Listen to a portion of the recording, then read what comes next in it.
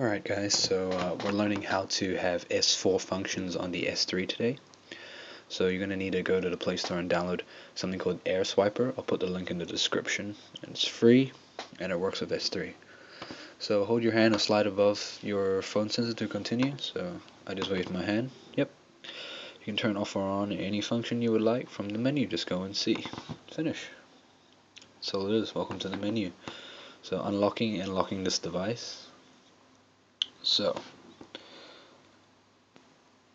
activate. Okay, so turn on screen by motion, turn screen off by motion. I'll turn that on. Alright. So I just waved my hand and I waved it to turn it back on. It sort of vibrates when it happens.